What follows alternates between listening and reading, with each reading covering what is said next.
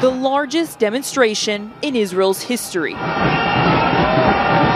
Protest organizers say 500,000 Israelis rallied in Tel Aviv, calling for a deal to bring back the remaining Israeli captives.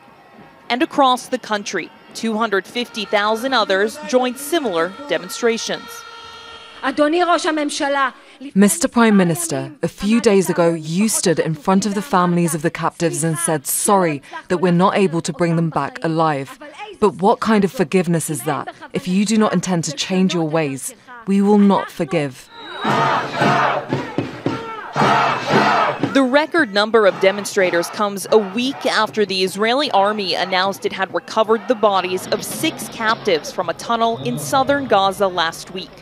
Family members of Israeli captives and the groups representing them blame Prime Minister Benjamin Netanyahu and his government for failing to secure a deal.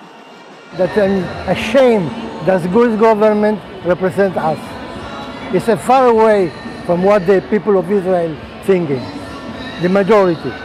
Demonstrators say they'll continue to protest until the government hears their demands and changes its policy. The consecutive demonstrations over the last week saw unprecedented crowds, but Netanyahu maintains that military pressure is still the main way to bring the remaining captives back home, and a deal to bring about their release is still nowhere in sight. Hamdah, Salhut, Jazeera, Amman. Libby Lenkinski is Vice President of Public Engagement at the New Israel Fund. It works to support democracy and social justice in Israel. She's joining us live from New York. Thanks very much indeed for being with us. Israeli politicians often remind us that Israel is a democracy. Is there still evidence that the government of Benjamin Netanyahu is accountable to the Israeli people? First of all, thank you for having me. I think that for many, many years, there's been this idiom about Prime Minister Netanyahu that he's Teflon, that things just slide right off of him. And I think the fear is that even now, when you see, as you reported, 750,000 of Israelis in one day after consecutive protests all week long, there isn't really any evidence that this will change Netanyahu's behavior. What it can change is his stronghold on Israeli society. But because of the way Israeli electoral and parliamentary systems work, that won't have an immediate effect. So there have been polls this week. The last poll that I saw was from 2 days ago, showing that Netanyahu's favorability is down, and that if there were to be an election today, Netanyahu's party, the Likud, would only be at 22 seats, whereas Benny Gantz's party, National Unity Party, would be at 23. So in some sense, perhaps this is having an effect, but because we're not in elections right now, and it would require a collapse of the existing coalition in order to bring us into elections, the hostage deal, a ceasefire deal, does depend on the current leadership. And it is hard to imagine them taking their cues from these protests.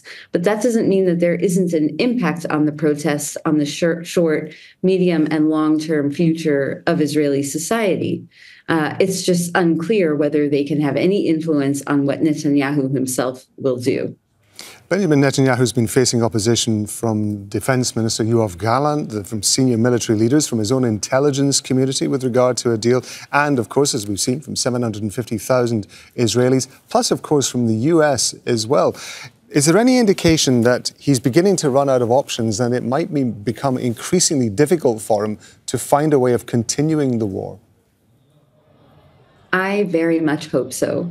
And I think that many, many, many Israelis need to see this coming to an end. You know, I've been to some of these protests, not in the last week, but over the course of the last 11 months. And what you see and feel on the streets of these protests is total desperation and rage. And I think it's a misconception to think that the Israelis that are out there protesting are thinking about the different mandates of political parties. Many of them are on their knees begging for anything that can be done to bring their loved ones home. And I think that the outpouring that we've seen this week is because of the particular devastation that the recovery of the 6 bodies this past weekend felt like to Israelis. First of all, the sort of heightened profile of some of the particular hostages that were killed and found, but also just the understanding that they really could have been saved, and that while Netanyahu has been avoiding this deal, these people were still alive. And then they weren't alive when they came home because we missed the opportunity for that deal to bring them home alive. And I think that has just been a straw that broke the camel's back for many, many Israelis who were still holding out some kind of hope that they would come home alive. As you've just been describing, the focus of the protests, of course, is to try to get the captives returned from Gaza. But of course, any deal that's signed would ultimately lead to a ceasefire and the cessation of fighting in Gaza. How much of that element of it actually resonates with the people who are protesting? Because, of course, that will have longer-term implications, particularly for the security of Israel.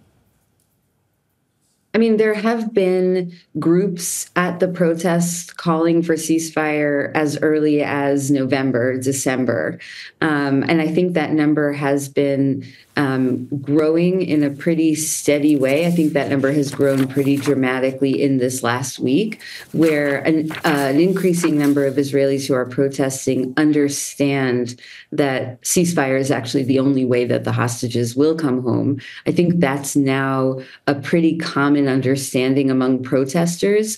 And you do see rising numbers of Israelis wanting this to end overall, whether they're in the streets or not.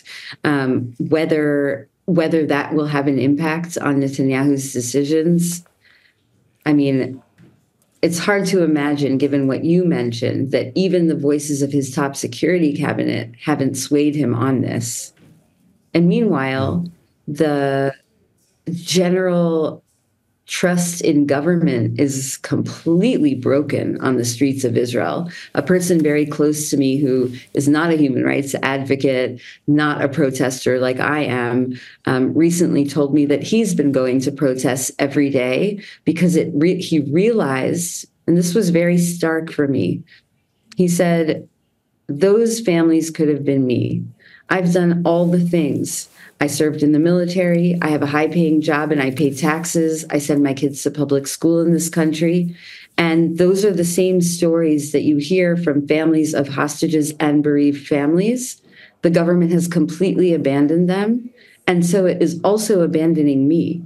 And I don't even know what I can believe in anymore because of that. So there's a real big crisis on that level. Whether that will extend to compassion for the 40,000 dead Palestinians, that's an open question. But you have to understand also that Israeli society in general is in limbo for almost a year now, as they have felt completely abandoned by their own government, by our own government. And so I think that's the primary thing on people's minds. Libby Lenkinski is Vice President of Public Engagement at the New Israel Fund. Ma'am, we appreciate you being with us on Al Jazeera. Thank you very much indeed. Thank you for having me. Make sure to subscribe to our channel to get the latest news from Al Jazeera.